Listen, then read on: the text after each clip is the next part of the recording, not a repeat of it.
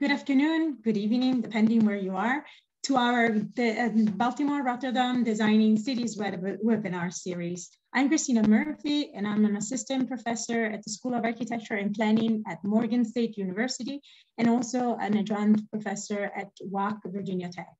Today, Coleman Jordan will moderate the talk of Evan and Wivell and Felix Madrazo presentation.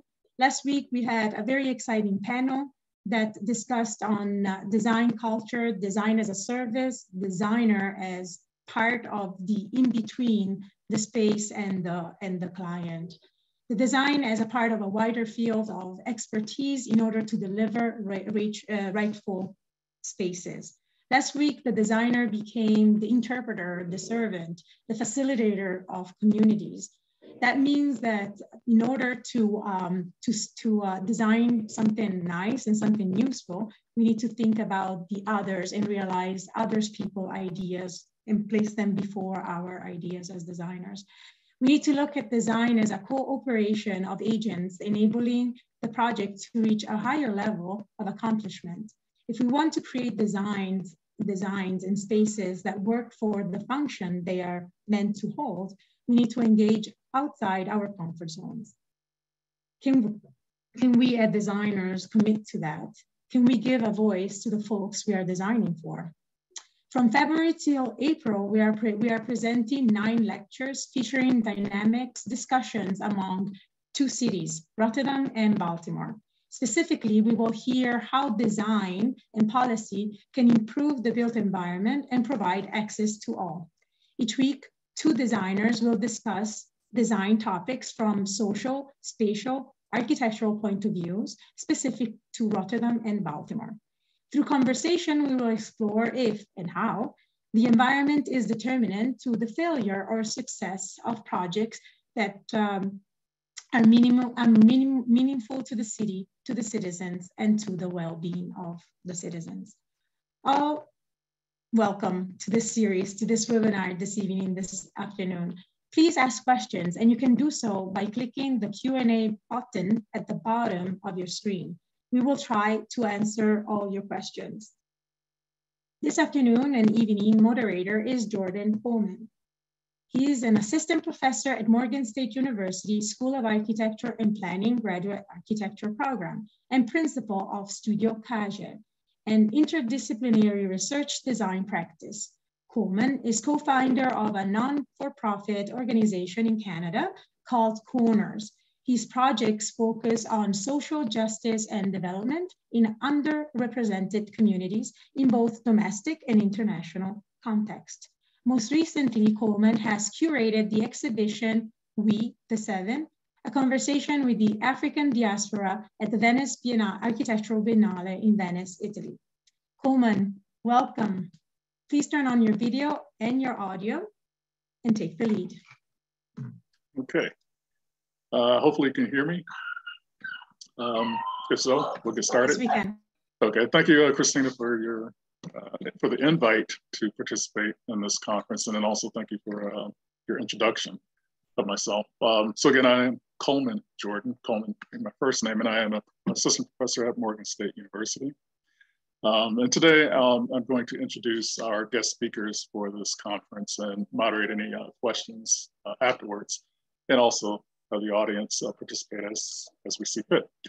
So on the top, speakers will be speaking on the topic of designing in cities. And so our speakers today are Evan Wivell and Felix Madrazo.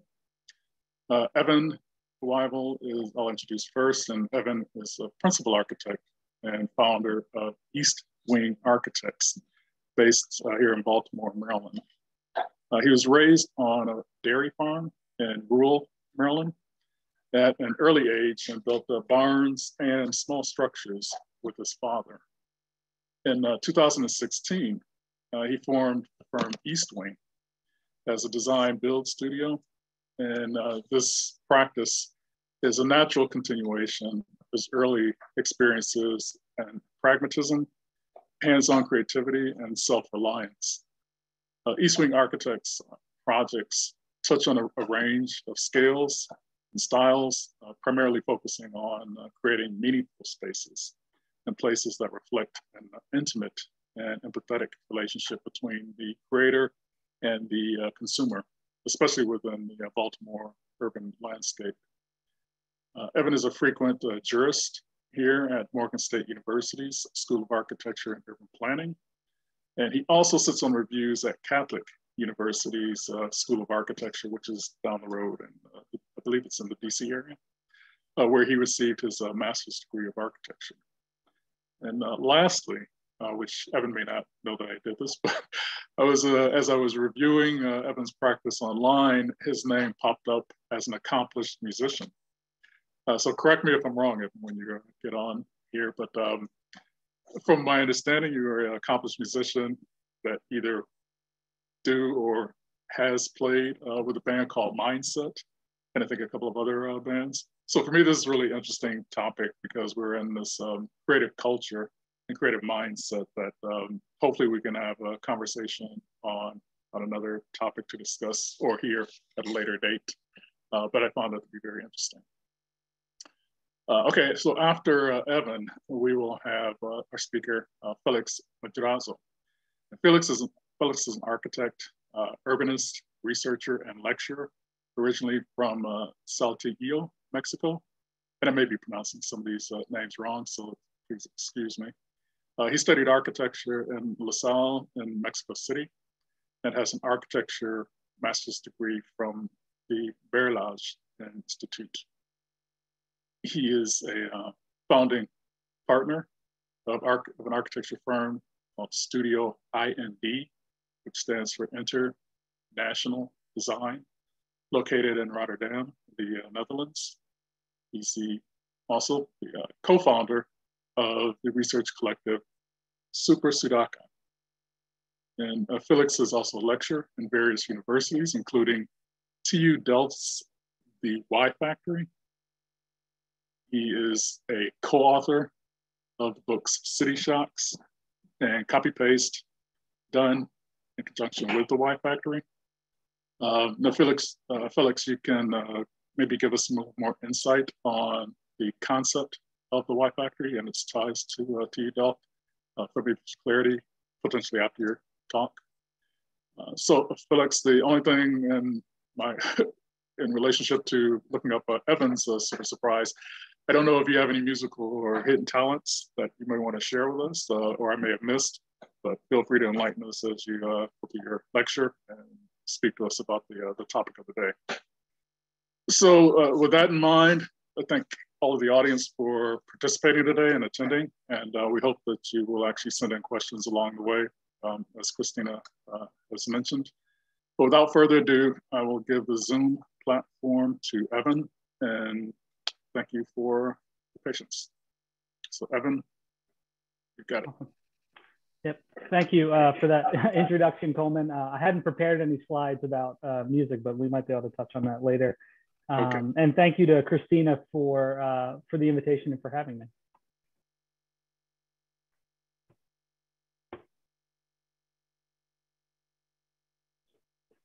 Cool. As Coleman mentioned, my name is Evan Wivell. I'm an architect here in Baltimore City. My firm, EastWing Architects, is a team of 6 incredibly talented designers and architects, many of which are on this, are watching right now. So hello to them. We work on a variety of scales and typologies, primarily focusing on, as Coleman said in my bio, creating meaningful spaces and places that reflect an intimate and empathetic relationship between creator and consumer, specifically within the vibrant Baltimore urban landscape. We don't necessarily specialize in a typology, but rather seek bold, passionate, and adventurous clients who care deeply about the quality of the spaces they inhabit and understand their role in the greater context of the community.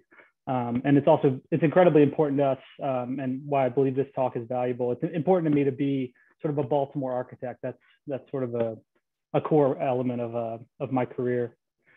A little bit about me. I was born and raised on a family dairy farm in rural Maryland, part of a 5th generation of my family to work the land.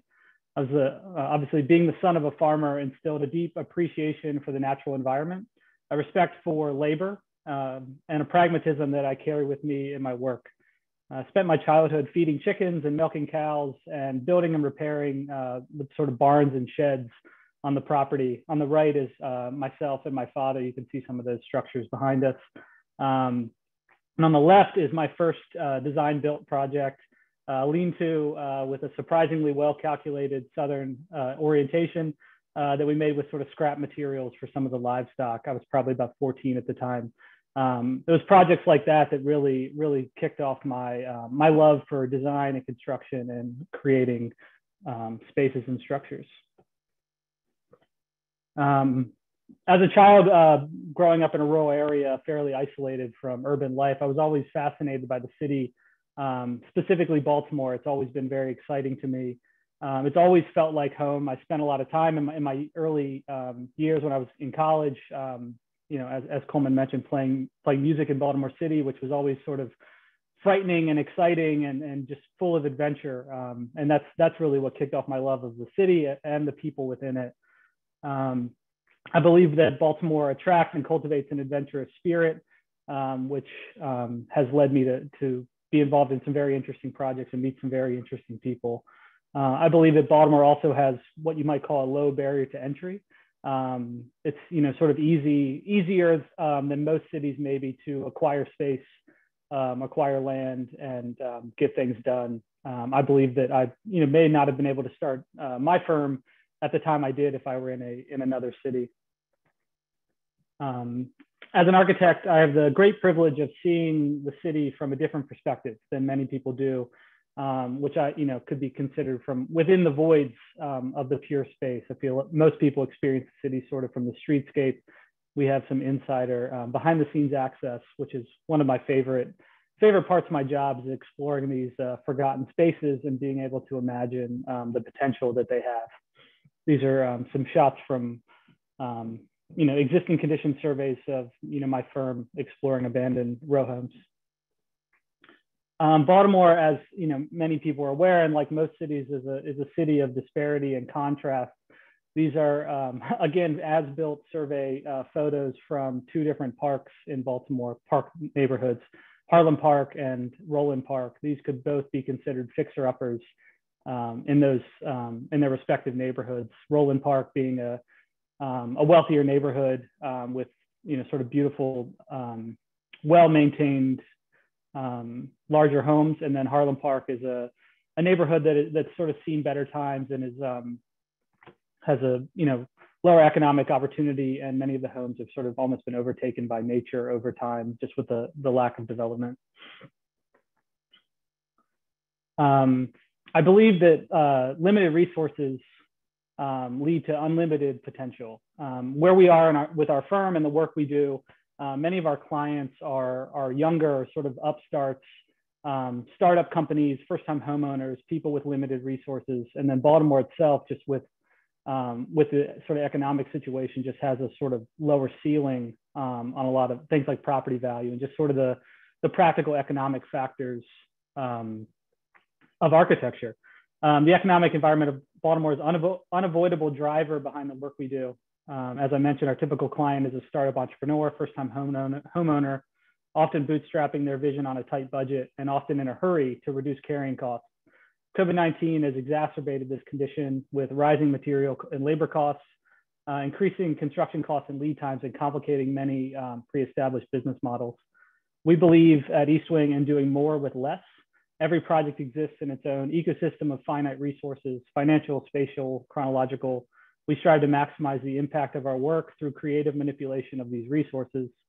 We believe that these limitations, restrictions, and regulations encourage creativity. Interesting enough, this firm has really grown significantly during the pandemic, and much of our work is currently under construction.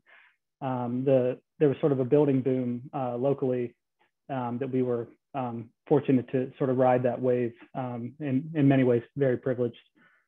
A few samples of our ongoing projects right now. This is a private residence addition renovation of a wood-framed duplex in the Hamden neighborhood of Baltimore. The angular contemporary addition pulls some of the proportions and massing from the existing house, but is actually parallel to a wedge-shaped side lot. Again, this is in construction, but an example of our current projects. Tribal Interiors Showroom is a warehouse renovation project for a company, this really great couple that an anthropologist and his wife that import African art and artifacts and furniture and sell it locally. So this is a sort of an long abandoned warehouse space that we are retrofitting to be their offices, warehouse, and showroom. One of the design features we've implemented, which is sort of a cost-effective creative solution, I believe, is to CNC plywood panels with African motifs, creating delineation between spaces and also wayfinding. No Land Beyond is Baltimore's first board game bar. We often find ourselves with our clients as sort of business consultants as well. A lot of clients just don't sort of understand how space can actually affect their business model. We help them understand how well-crafted space can affect the customer experience and streamline their service model to contribute to their success. This is a great example of how our work can enable a small business to grow and thrive. This is actually in a sort of what would maybe called an up-and-coming neighborhood. So they're trailblazers in a sense. We work closely with the owners, who are now great friends of ours, to join a series of disconnected spaces around a central bar. These images show 2 custom light fixtures we designed with off-the-shelf parts that you could buy at Home Depot or Lowe's or any building supply store. So doing more with less. Sophomore Coffee is one of my favorite projects. It was a sort of dank, dark basement that was we renovated with the help of one of the owners, who's a very talented interior designer, to bring just light and lightness into the space. Polished concrete floors, corrugated metal on the ceiling, just sort of floods the space with light from fairly small window openings. It's now sort of a well-known place for a morning coffee, and otherwise a place that would not be very pleasant to spend your morning. This is 3531 Claremont Avenue in the Highlandtown neighborhood. This is a great example of the clients that we love to work with. It's a young family, young growing family, who had a deep appreciation not only for the neighborhood, but for this building itself, which was an old corner store with a sort of small warehouse attached to the back. The family that were my clients communicated directly with the previous owners and their family and many of the neighbors to sort of, partly as a gesture of goodwill, but to get buy-in and understand, more about the community and not sort of come in as outsiders.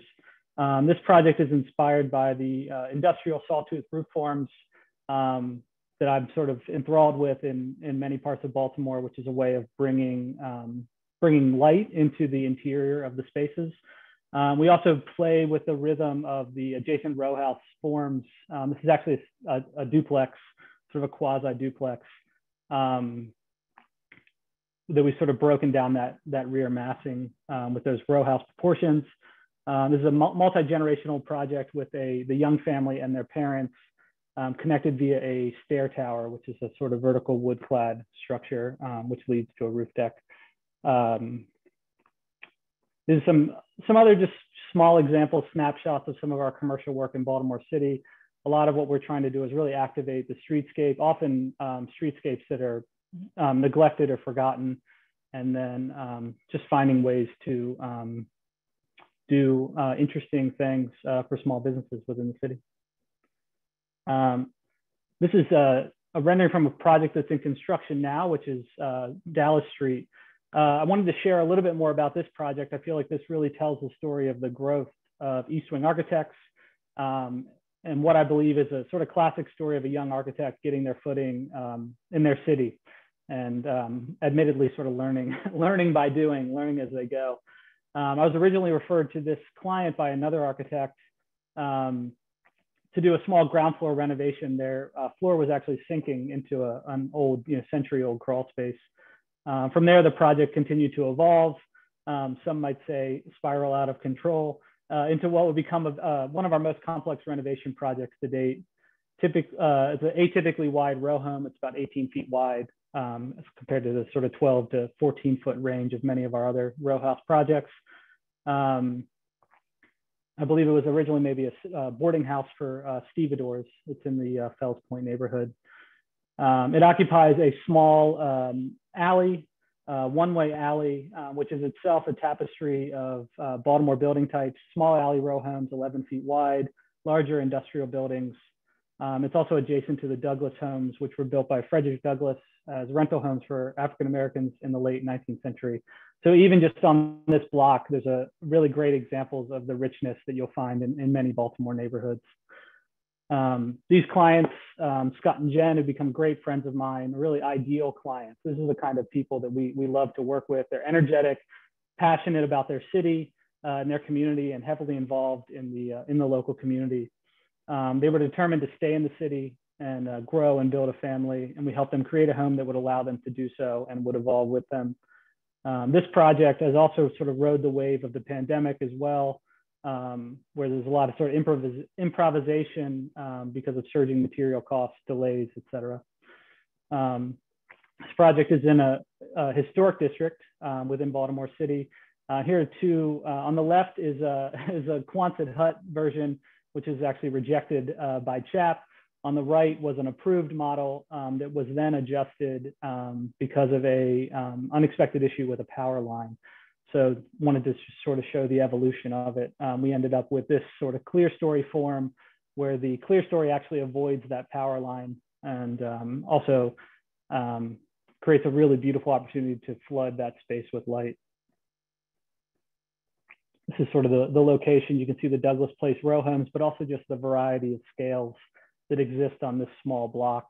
It's a very interesting and rich context. Some of the original interior renderings of the arched barrel vaulted Quonset hut roof. The third floor is actually the living space with these really great views downtown, and also a roof terrace over the existing two-story structure. Just some progress photos. You can see on the right, sort of classic Baltimore formstone, this sort of small, almost cube-like squat building.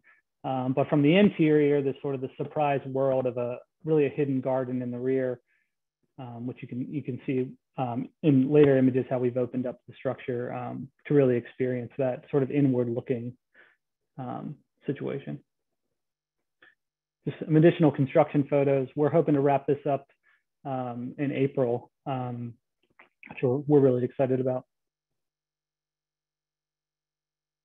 You can see on the left the stripping away of the formstone, which is becoming more and more rare in Baltimore City, and then that clear story space that just floods that upper third floor living area with light. This is my last slide. As a Baltimore architect, you end up with a lot of one-point perspective photos working in narrow row houses. So as I was assembling this presentation, I thought this was clever and wanted to share. So thank you for your time.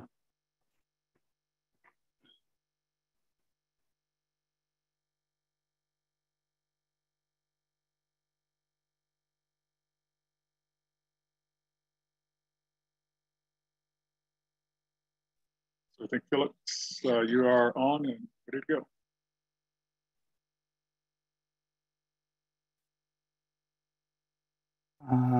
Hello, thank you. I mean, I was supposed to appear before the time, but you finished earlier than expected, so it's quite nice. Now, that leaves me with a kind of difficulty of trying to match your speed, which will be not so easy, but let's try. Thank you for the invitation.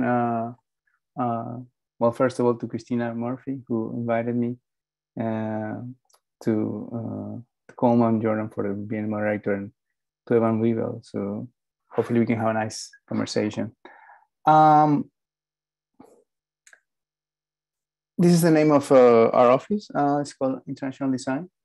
And it's a joke that nobody understands because it's completely internal. And I'll minimize this.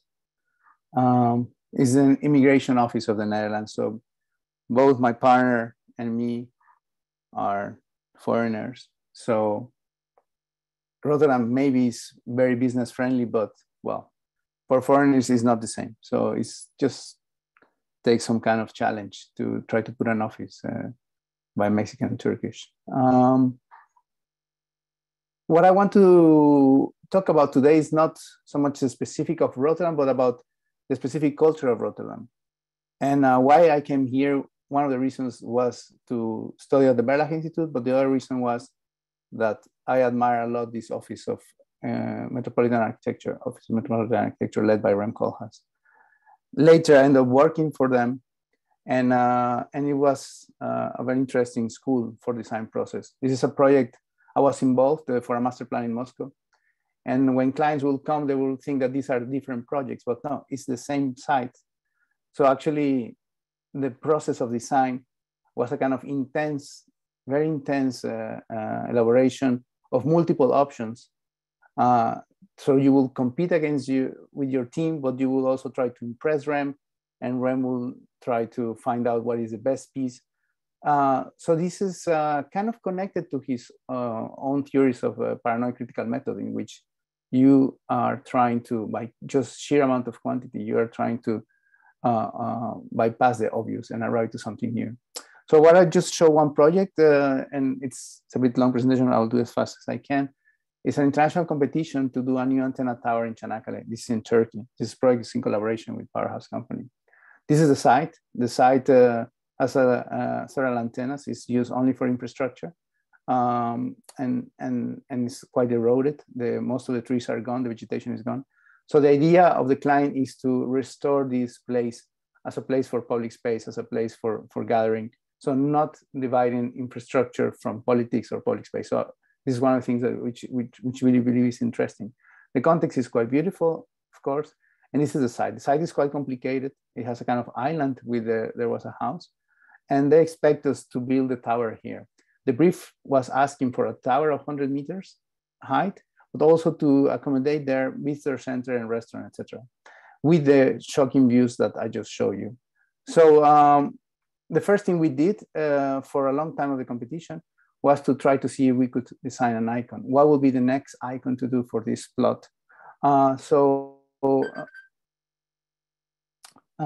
these are just some examples of old or recent attempts to make an iconic tower. This led us to test several options. Actually, we counted 132, which were modeled in 3D. So the same way as in OMA, we will do it with models. In this case, we did it in 3D, and we will just take the picture from the same location to start to compare. And from you will test all kinds of fantasies, and most of them didn't trigger any kind of curiosity. They were just funny for 10 seconds, and later they were boring or unbuildable. But slowly that critical mass started to give us some hints of what we didn't want to do. So this idea of to make this icon started to become very annoying. And we thought that actually probably things can go in a different way if we just think it from a different point of view. So again, this critical method that you do thousands of options to find unsuspected correspondences, as Dali will say, it didn't really prove to be successful, because no matter how many ideas we were trying, we were just embarrassed by this kind of almost vomit of forms. And we thought this is not what we want. But it took us a long time and to arrive here. So just before 3 weeks before the deadline, we returned to see the plot, we returned to see the brief. And there was something which was kind of interesting, which was that the site had an island. And we thought, okay, let's look at it again into the topography, what to do here. There's some context. We will never be able to do an iconic tower like as Foster in Barcelona. It's just too small, 100 meters. But we have the hill, which is interesting. But so the first thing to do is not to do this, not to make an icon like this. Don't put a program here. The second thing, we thought that, well, since the views are quite beautiful, it's quite nice to just keep it light from there and try to see if you could not only see the Dardanelles, but see the whole landscape. We look into some other architects and see what they were doing with this. And we thought we should exploit the periphery of the plot, which was allowed. And after that, we decided to do a critical step, which was to divide the tower from the program. So if you could have the views from low level to the Dardanelles, you didn't need to put everything on top. So you could have instead some kind of bridges to have a view of the landscape, and then have this panoramic perspective from all directions.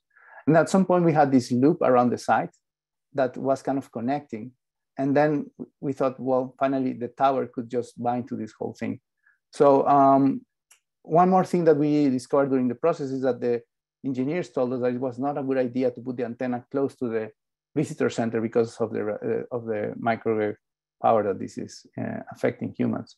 So we started to put it away from the project program, which was against what the brief was saying, and then to anchor it to this panoramic platform. And then we concentrate the visitor center and the restaurant in one program area around the site. So here we have all the components of the design. Naturally, we did this diagram after the process, but here I will show you the process, how we started. We started first by making the loop in 3D, and then slowly start to see what does it mean if we bind it with one program. The tower there was not so efficient because the antennas actually need just a square plan. Also, that will change. Slowly, we'll see that the tower is changed to become much more efficient into this in this way. Different tests of how to organize the form, how to organize the program there. We didn't know, but it was just fine tuning after this, and slowly start to finally get some kind of form of how this project could be. And these are one of the last steps of the form, and then finally how this shape takes place. We're shaping still the design, and we are also understanding by modeling the characteristics of the landscape that you can never see the project complete. It's always fragments. Also, we discovered by doing the 3D model and the views that we have made a garden in itself, which was also kind of nice. So it's a kind of loop that you arrive to a public program that has a restaurant and a visitor center here. So here are the plans, very simple. The tower is in the entrance, and then you have the viewing deck, and then you have the visitor center, and in the bottom, you will have the infrastructure for the antenna. This is the model. This is the render, how it looks. Panoramic views. Amazing views. It's all made in Corten, so it also is kind of more compatible with how nature takes place. But so as you can see, is trying to make a kind of dialogue with the contours of the landscape. So it's not anymore the icon that was the obvious solution in when we start the project. And of course, it has a kind of way to experience it, fragmented through sequence. This is the visitor center. And this is how the program is organized, as I explained before. But then, of course, when we want, after this, we have to actually build it. And so we have to construct, to build, make all the drawings and do the calculations. The engineers struggle a lot because the tower could not move. But finally got built just recently. It's not open yet to the public. You can see the final steps here. And these are some of the recent pictures of the building with the panoramic platform. And well, this is from the entrance, the landing from the tower, which, and you can see here how it looks from the different points of view. So just to conclude, these are the submissions of the other competitors from Fernando Romero, Ala, Olaf Gibster, Su Fujimoto. Most of them tried to place the program inside the tower.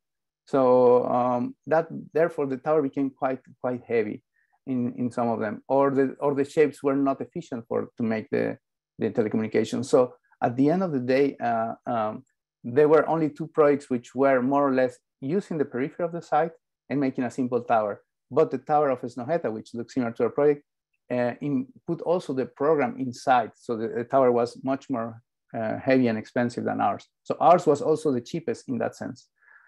And that's what I have to say today. I hope was on time.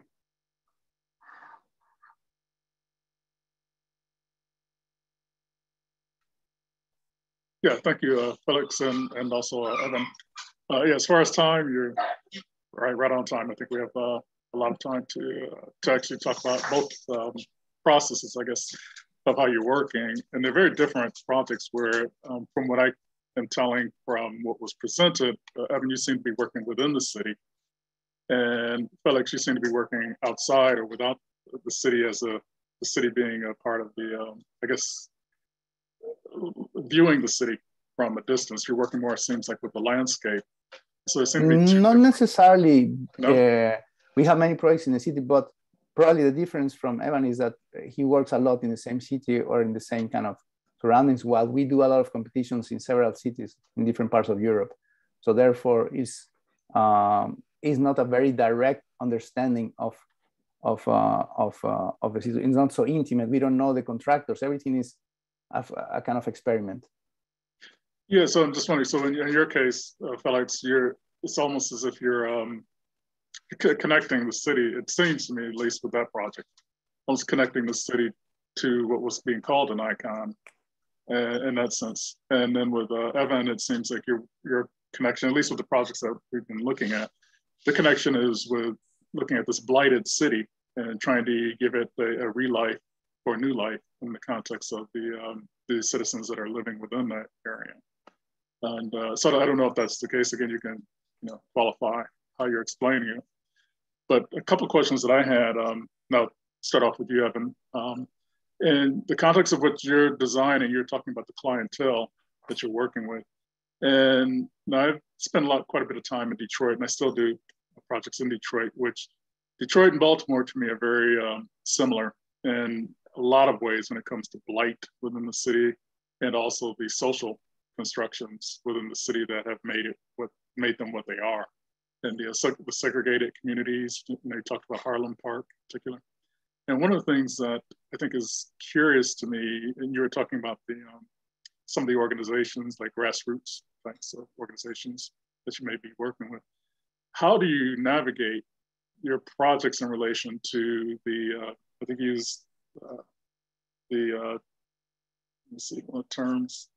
So basically what I'm trying to do is use the term the up and coming neighborhoods. How does that differ from gentrification within a neighborhood that begins to be happening both in Detroit, also in Baltimore that I see?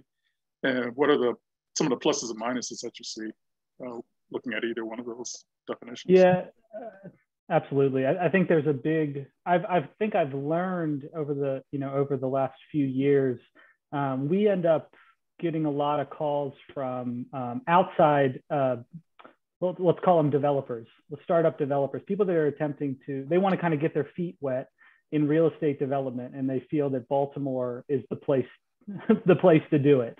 I think I've learned to read those. How should I say this? I've learned that I shouldn't be involved in projects that I wouldn't want to happen in my own neighborhood, where some people have different priorities than others. And I think because our work is so, we create such intimate relationships with our clients, it's not just sort of we'll accept all comers, right?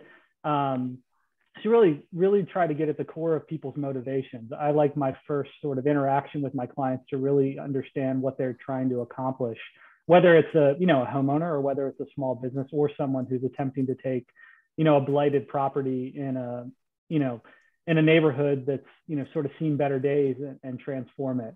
I think with Baltimore, there's an interesting element. You look at a neighborhood like Harlem Park or, Sandtown, areas like that, where there is, development taking place. At a certain point, just the preservation of these buildings, this historic urban fabric, is critical and is important, almost independent of what the motivations are, because the city, regardless of what a developer's motivations are, the city will only bear what it can bear, so to speak. So in a lot of ways, I don't think it's as simple as a blanket statement that any development in Baltimore is good development, right? It's not that simple. But in a lot of these neighborhoods, any investment in these properties that are at risk of crumbling down, I think is a positive step. So I'm not sure if that answered your question, but we try to tread lightly and try to be respectful. And the people we want to work with are the ones that are sensitive to the impact they have in their communities. Yeah, no, I think it does respond, because it sounds like there's a conscious ethic to your process, which I think is quite important. And we have a question from the audience, but before I ask that question, Evan, I want to ask you, Felix, and your process. One of the things that I think is interesting, like looking at both of your work, but the element of process of going through the design development that you spoke of, and sort of stepping away from that, coming in as so this might be a long shot, but I see you coming in as a you talked about the sort of foreign context coming into the Netherlands. Was there, you're creating an icon within another city, another space, coming in from the outside. Was there any relationship as far as understanding your relationship and your partner's relationship to designing an icon for, I think this is in Rotterdam, this project? The project is in Turkey. I'm sorry, Turkey. The project is in Turkey, but the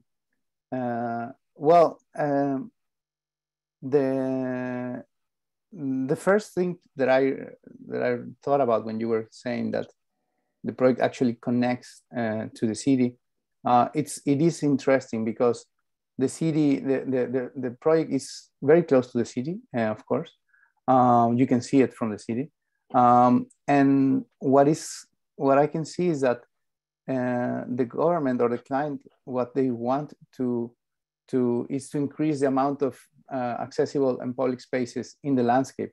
So what is used to be just treated as infrastructure, as supposedly something which is not political, not design, now could play that role. Now, how suddenly infrastructure could open new windows to hybridize agendas, to say you can make a garden, you can reforest, you can have an ecological agenda, you could bring people to the area to experience nature. So in that sense, it's kind of urban, even though it's not in the middle of the city. So that I think it's important. Now, regarding the process, I mean, as I try to explain, our first hunch was that we have to make a powerful icon. But as you could see from the other competitors, all of them did a powerful icon. But most of these icons were not connected to the landscape or to the contours or to the economy of the rationale of the economy. So in that sense, making an icon by itself, is too old-fashioned, I would say. Like it needed, and we didn't know that. We started by doing the same designs that the other offices did. And we had a crisis in which was, no, this is not what is needed for here. We need to arrive to an icon that is respectful to the landscape. We need to make an icon that is buildable, and therefore the public program is not in the tower, so the tower is very light. We need to take an effort to restore the forest in the area. So making almost, you could say, it's a anti-icon in a way. The tower is in the foreground. It's not even the client want the tower in the tip of the plot to have the most visibility. We put it in the back. So it has certain degree of restraint, I would say. Yes, of course, it has a kind of visibility and certain kind of iconicity, but it's a kind of, mostly it's about a narrative that you could, with one gesture, you could try to solve the different challenges of the brief, the views of the site, the tower itself, the way it connects to the landscape and to make a garden. So I don't know if that can help answer some of what you were thinking. Yeah, I think so. Just sort of going back and forth between, because one question that I do want to ask is trying to find common ground between your processes and how that begins to connect. And I'm curious to have a conversation with both of you about that. But before I do that, I did want to respond to one of the questions from the audience, and this is for you, Evan.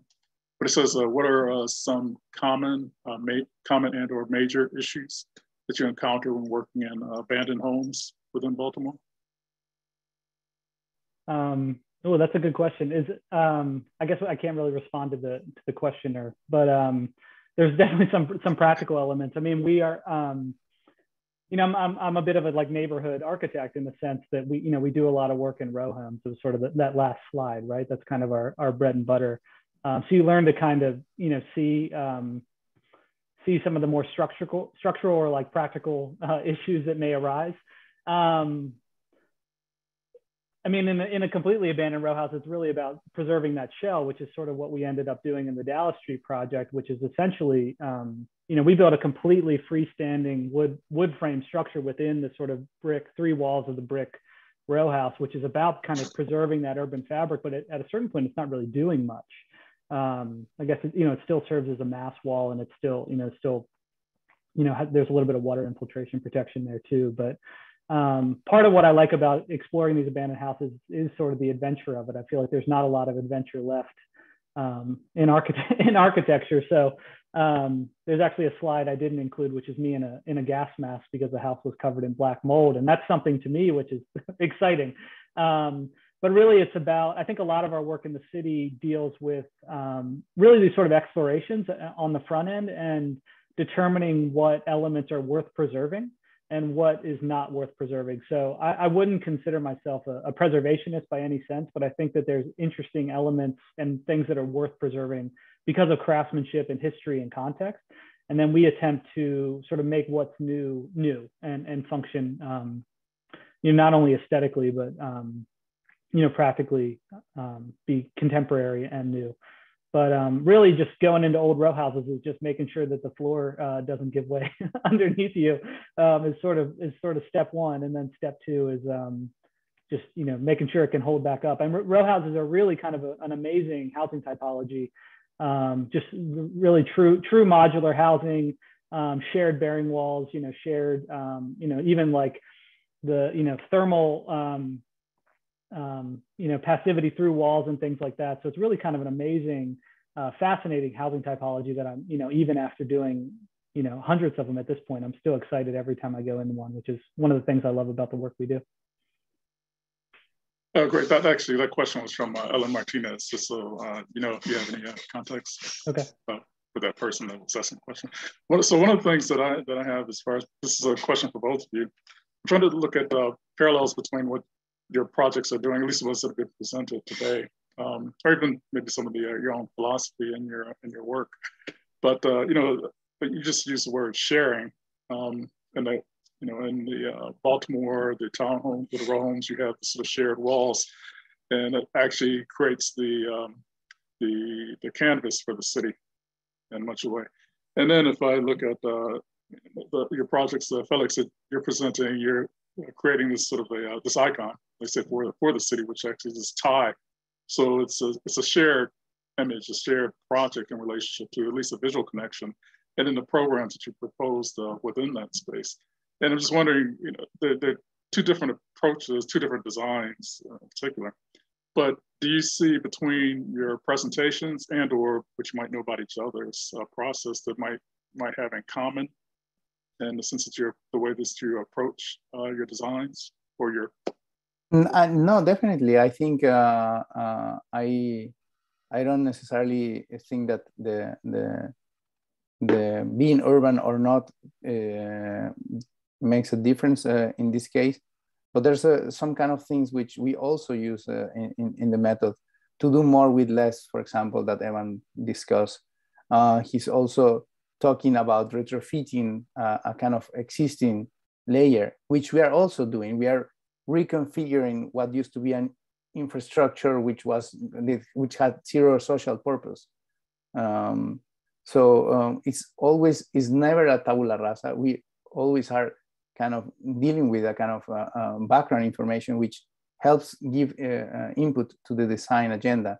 And finally, I mean, some of the projects that Evan showed take into account the context as well. And they're also they are careful in reading not only the forms of the neighbor buildings, but probably what are the current building methods that are like feasible. And we also take that into account. So when we were doing the design of the tower, we changed the structure into a kind of a solid steel, like a tube, because it was the most feasible way of building it. So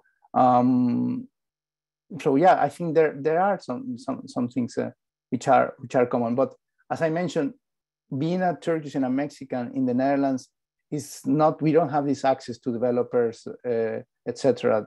We need to find work through competition mostly in different parts of the world. So it's also less intimate, but you could also have an kind of overview of what are the current challenges in different parts of the world. Yeah. Yeah, I think there's definitely an interesting context, and it sort of inspired me to maybe we should enter more competitions. But you know, we're dealing with, as I mentioned, we're dealing with small budgets, small spaces. You know, and really, I love what Felix said about just the sort of, there is no tabula rasa. There's context, right? Every project, every architectural project has context and is made richer because of, with a deeper understanding of that context. So we're challenged with, especially with EastWing, with the work, we have a lot of clients doing what are essentially small projects. So we have the sort of this constant getting to know clients and this intimate sort of empathetic relationship that I strive to create, which as I mentioned, my best projects lead to friends, and I don't, you know, people that we have lasting relationships with. So, but, you know, I've learned, and I think, as Felix mentioned with his tower, which is obviously a very different scale, that there is sort of a pragmatism needed. He ended up creating a beautiful, you know, the sort of most compelling form that was also, you know, an economically viable form too. So we exist in reality where, you know, in a row house project, our sort of mantra is like, we've got one big move. Like, we can't afford two big moves. You know, we've got one sort of chance to do something architecturally interesting, because the real challenge, the real project is creating shelter or rehabilitating a building. And, you know, 80% or 90% of the budget is likely going to that. So our goal is just to, you know, we try to have fun and want to do interesting things and leave clients with interesting spaces. But really that's where we are, is like, what can we do in an affordable way that creates valuable space and still serves our clients? Okay, and also Felix, there's a question from Ella Martinez. She's inquiring about the, as far as the icon for the city, is the community included at any point in your design process? And if so, to what extent? This is not the case. I mean, this is a provincial government that wants to put an agenda of how to use this land, which is only used for infrastructure. So there were not any interaction with the community. Well, first of all, there's no people living here in the area. We do hope two things can happen. Is that the visitor center has we propose this to the client that it should be hosted by an institution that has an interest in preserving the forest. So therefore, giving it a kind of social agenda, and they were very receptive to this idea, because in a way, the brief, they knew they wanted to do a visitor center, but we told them that they also need to think what could be the environmental or social agenda of this institution. And so we think that could be the connection point of the community, but that only is a proposal, because at the moment there is no people in the area. I don't know if that answers a little bit. Yeah, I think so. And also, part of my curiosity, I've been to Turkey a few times, and I know the politics can be quite interesting there. When you said it was proposed by provincial government. Yeah. Context, were there any, I guess, were there any implications or any implications to the political agenda that was set forth versus your own proposals? Well, certainly the government wants to make an icon to show it to people that, oh, we have this telecommunication tower, we are modernizing Turkey, you know, like, and I think that we were lucky enough to bypass that initial agenda. We think that we didn't only make an icon, but we really tried to make public space a kind of attractive place to gather, to go to a garden, to look at the city. So I don't think our project is only to take a picture from far away and say, okay, nice icon. We really try to engage with the landscape. And I think that the agenda of the government in that sense has been enriched by the proposal, I hope. Yeah, and I could actually extend that question to you, Evan, as far as the politics within Baltimore. I mean, politics in Baltimore and social agendas go sort of hand in hand. Do you brush up against any political agendas that maybe stifle some of your process or progress? I don't know about sort of, I wouldn't necessarily call them political agendas. I mean, we're obviously dealing with a lot of, you know, owner finance stuff. I would love to get into more sort of community-based or public architecture. We're just not quite there yet. So if you have any connections, let me know. But you know, recently we had an experience which actually made me sort of pause and reconsider the kind of work we do, which was I attended a community hearing for a project that was attempting to be built in the Hollands Market neighborhood, actually. And the community, I admittedly sort of didn't put enough thought into it, but I presented the project, which was a row house renovation, but it was an attempt to create a multifamily project. And there was, you know, very passionate opposition from the community.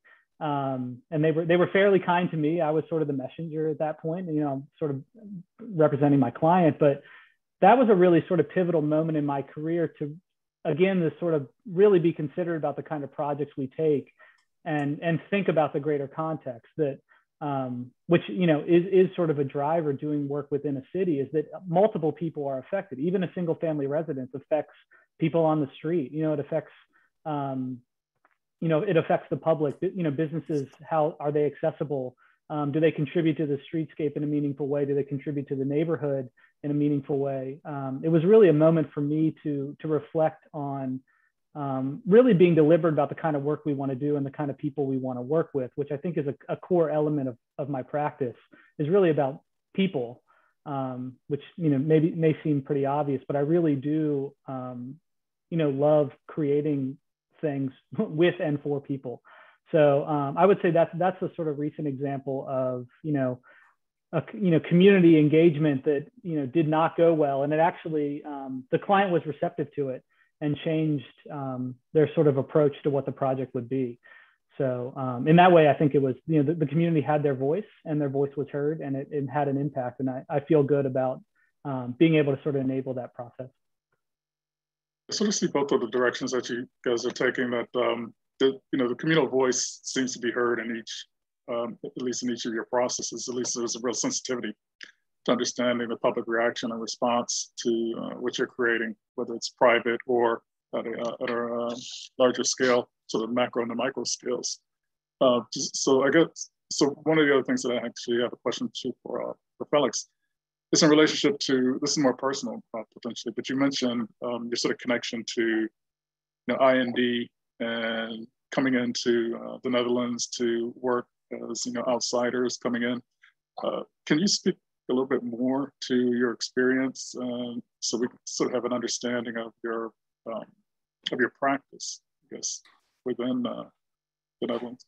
Yeah, I think, I mean, the Netherlands is a very business friendly country. So it takes you 5 minutes to register your company or whatever, like 10 minutes, nothing.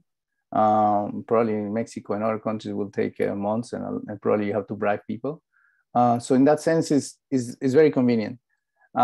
Saying that, like, I have to say that the opportunities that young offices have are very difficult. It's a very kind of closed system in itself. And I'm not even talking of foreigners. I'm just talking in general, young offices, even of Dutch friends that I have. They struggle to find new work. It's complicated because most of the current dynamics are municipalities in collaboration with developers. They find a list of suitable architects with experience to do most of the projects. So the space left for like unknown young offices is microscopic. Now, if you add on top of that layer the foreign background, that becomes even more complicated. So we have not found a way to enter, let's say, the classic Dutch market. The municipality of Rotterdam has given us some assignments to us, mostly because architects that used to work for OMA end up working for the municipality. So through some social connections, we have managed to do some studies, but it has not been the rule. so we rely a lot on competitions, and the system of competitions in the Netherlands is very, as I said, very close. It's basically restricted competitions between led by developers, project-based, and with the most important thing being the price of the project, and municipalities. And so it's not so open kind of as a system. We recently won a competition, very small competitions in Dordrecht. So there is here and there some small opportunities, but most of the young offices, including Dutch friends, they have to find competitions abroad and or clients abroad. It's complicated, that part. Nevertheless, the Netherlands in general, at least to me, I have been very much lucky to be involved in, and that was one of the questions you also raised in the beginning, in teaching. So I have been teaching in TU Delft, and also have been teaching in both universities of Amsterdam and Rotterdam, and in several places. So that door has been completely open for us. Also, the door for making research is completely open for us. We get grants to make research on, for example, we are doing a documentary on farming practices currently that maybe I should talk to Evan later. And so this part is open, but commissions from developers is almost unthinkable for a foreign office. I think it's very unlikely. And I don't know if there is a way to change that. I don't see any Dutch architect protesting. They feel that, okay, this is it. And it's not the same all over Europe. Our countries are much more open. Germany, even Italy, Czech Republic, France. Netherlands is pretty much established on the system, and it privileges the established famous offices, and it also privileges big companies and developers. So yeah, it's I'm not saying this is a rule for every municipality, but it's pretty rough. Hopefully I didn't give a so negative point of view. No, that might segue into there's another question from one of the audience members. And this is actually, I think, for both of you, but it's sort of a general question, but just asking, when coming into this profession, do you feel like you, I think, have felt some sense of success as an architect? And it's a broad question, but I think that's this one. I think that's what was being asked from Mark. And either one of you can respond. This is very interesting, the question. When was the moment that you felt like an architect? I mean, I used to work in Mexico City for Calach, Alberto Calach, which is a very famous architect in Mexico nowadays. And we designed a house all in concrete. I supervised everything. I did all the drawings. I did everything. But for me, I kind of didn't satisfy my curiosity, my philosophical curiosity. I think an architect, in my case, at least personally, is the person that is able to understand the articulation of the several forces: politics, philosophy, economy, construction, yes, poetics of materials and space. But with Calach, it was mostly only construction and poetics.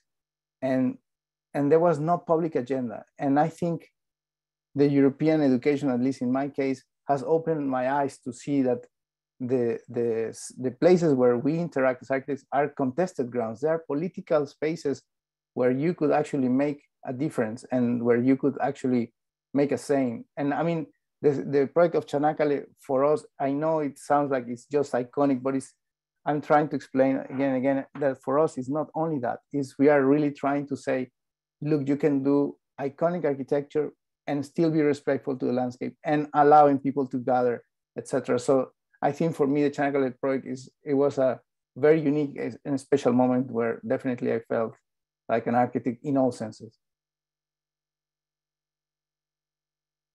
And Evan, what about you? Yeah, that's an interesting question. I think where I am in my career and sort of my background, which, I have sort of an interesting upbringing in that I didn't work for many other architects or with other firms. I sort of started my firm as soon as possible, which was after sort of my 20s, which were spent mostly, touring and playing music. So I feel like in a lot of ways, I'm sort of inventing this as I go, but I think there's a really exciting element to what I do where I'm constantly hitting sort of greater levels of being an architect, right? So I think I have this sort of classic trajectory of you just scrounge together whatever you can, which is, bathrooms and kitchens, and then that evolves into renovations and additions, and then that evolves into new homes, and then, commercial interiors turns to commercial new construction, right? So you're constantly sort of stacking and growing and challenging yourself. So I think for me, I have the privilege of constantly meeting these new, chasing and then ideally elevating to new sort of appreciations for what it is to be an architect, which is very exciting for me. There's also a lot of challenges in that too, right? I'm constantly, as you sort of grow and evolve and take on larger and larger projects and more complex projects, there's defeats along the way as well, which is again part of what I love about architecture. The complexity grows, and your knowledge and understanding and sensitivity grows with it. So I think to answer the question, I don't know if I could pinpoint one moment because I think it's a sort of a constant evolution. But anytime I can, walk into a nearly completed space and the client, has an appreciation, is starting to feel it and understand, and the, what was once on paper is now becoming tangible space is always really a highlight moment for me. So I think that's maybe a segue into closing out today's conversation. I was going to say, just as part of my own statement, when I was in school, I used to always say architecture is you don't feel like an architect because it's an old man's field, and it's not now. It's not, and it probably never ever was. It's a field for others and everyone, no matter what your gender, what your race, as you move forward. But I think it's interesting to understand the context of being an international, coming into it as a foreigner, but then also working in a city which has domestic issues of race and other issues that you're trying to deal with as clients. But anyway, Cristina, I'll leave it to you to sort of close us out. But I want to thank Felix and Evan for participating. And I'll leave it to you, Cristina. Thank you very much. Thank you so much, Evan, Felix, Coleman. Amazing. Thank you so much on behalf of myself, obviously, Baltimore Sister City Committees, our partners, AIA Baltimore, and the Rotterdam Academy from Bouwkunst. I would like really to extend the thank you, and from the audience, naturally. I would like to make a few comments before we close. How interesting it was to just listen to different skills, different personality, one of which I know pretty well. And the fact that, and maybe some connections to be made could be in order. The one that the process, the frenzy, the paranoid process being revisited by IND and Felix, it's really interesting. And how maybe, and perhaps just to throw an arrow to Rotterdam, how the locale could also provide that one challenge that is necessary to compete at the international level, like Felix is doing. On the other side, I enjoy the practical and important role of the architect in a city that I started to, that I currently live, and I started to love, and it's so beautiful. And the contact and the practical approach with people, something that I do, and I really try to teach to my students and to myself, reminding myself every time I practice architecture.